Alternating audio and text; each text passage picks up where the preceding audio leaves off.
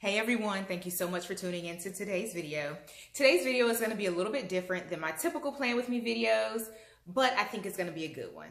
So in today's video, I'm going to be sharing the best and worst products for Mary Kay.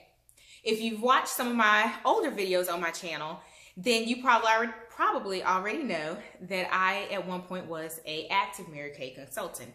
I am no longer an active consultant, and I'll talk more about that in some upcoming videos.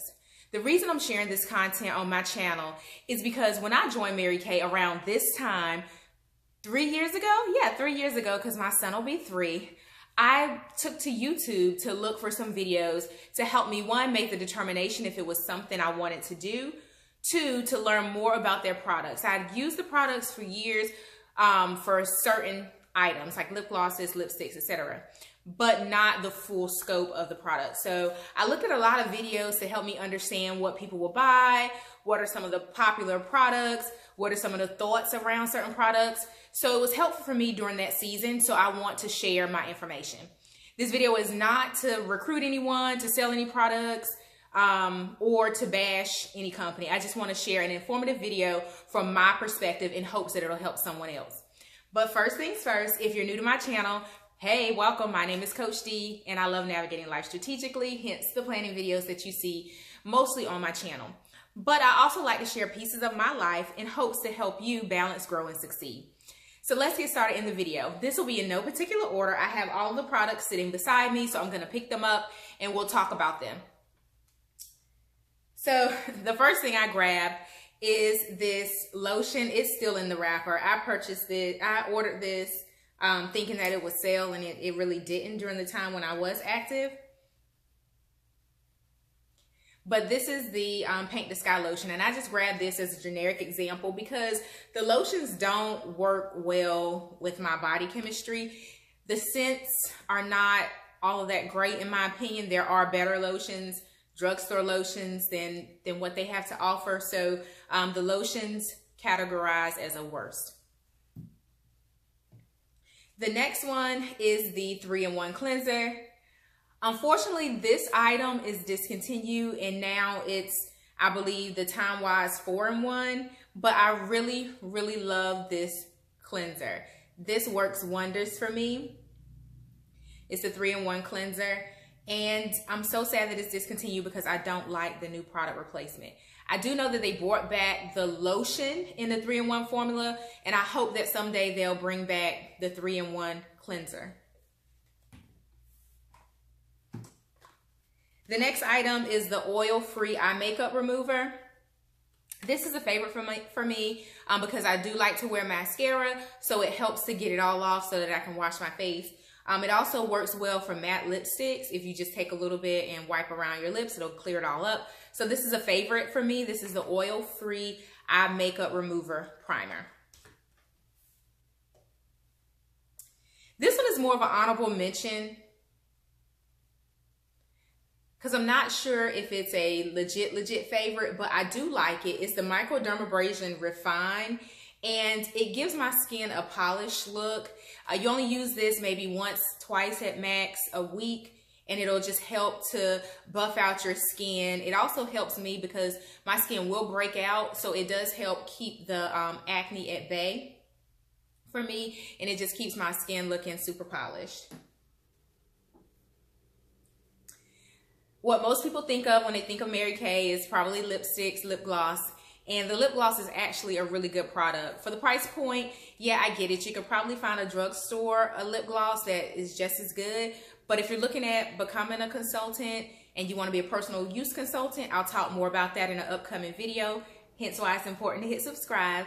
But for the price point that you're going to pay as a personal use consultant or someone that maybe orders every now and again, then this is actually a really good lip gloss. All right, so this is a worst. And this is the 3D foundation. Actually, I categorize all of the Mary Kay foundations as a worst for me. As much as I want to love the foundation, actually I do love the look that the CC creams and the foundations give me. I mean, hands down, the application is great. But it breaks me out. I know there's a lot of controversy with whether or not the products actually break people out or not, but this legit breaks me out, and it burns my eyes. If I get anywhere close to my eyes, like my nose type close to my eyes, it burns. So as much as I want to like the foundations, they just really do not work for me. And I don't have that problem with other foundations. So I think this is just specific to Mary Kay foundation. So that one is the worst. This one is mid-range. So I say that because it used to be a favorite. This is the Intense Moisturizing Cream. And I love this product for many, many years. But now I found something that works even better for me. And it's another brand that's a little bit more pricey, but in my opinion, it's worth it to help with my skin because it's severely dry. So this one is not a favorite anymore, but it did used to be. Few more to go. This is the mascara, hands down. I love their mascaras. I haven't found anything that works as well for me. I'm losing stuff. That works as well for me as their mascaras, but I do like them. This is the worst. I think this breaks me out as well. I can't confirm or deny with 100% confidence, but I'm not a fan. This is the sample size. I got the sample just to try it because I do like foaming cleansers. And this is the Value Firm foaming cleanser. And I purchased it just because it's foaming to use for myself, but I don't like it.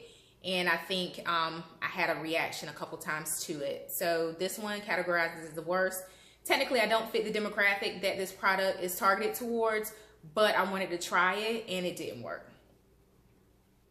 Last but not least, it's another honorable mention. It's the Sun Care. This is the Broad Spectrum SPF 50 sunblock, and I do like this. It comes in handy if you're looking for a sunscreen to use in the summertime. This one is a really good product. I haven't had any issues with using it. The scent is fine for this. The use is fine. Just make sure that you apply it as per directed, but this is another great product. Oh, that wasn't the last one, sorry. This is actually a favorite. So the mascaras, not the mascaras, the eyeshadows, sorry. The eyeshadows are amazing. The color payoff is great. I don't have a lot of issues with fallout compared to other brands. So the mascaras, I keep saying mascaras.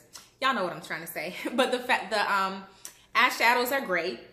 These are the blushes, and they're great as well. So I put it all in a customized palette, and this really works for me. This is my go-to. I've hit pan on a few of my eyeshadows, so I've replaced those over time, and then I put a few that are now discontinued in here as well because I really like the colors. This is a new one. This, I think the mirror may reflect. But these are the bronzers, and I really like the color of these as well, and I put it in a little palette. So I believe that's all that I have for today's video. In my opinion, these are the best and the worst products. There are a few others that I've used that just didn't make the list today because I didn't want this video to be super long, but those are like the satin hands, the satin lips. Those are typically easy sale items because most people, regardless of how they feel about the brand, they do really enjoy the satin hands product at a minimum, and more than likely the satin lips product. So there are a few others that didn't make the list. So leave me a comment down below. What are some of your favorite products? Some of your least liked products? What experience have you had with the products? Just be kind when you leave your comments, and I'll check them out in the comment section below. In the meantime, give this video a thumbs up. Also hit subscribe. I'd love to welcome you to my YouTube family. Bye for now.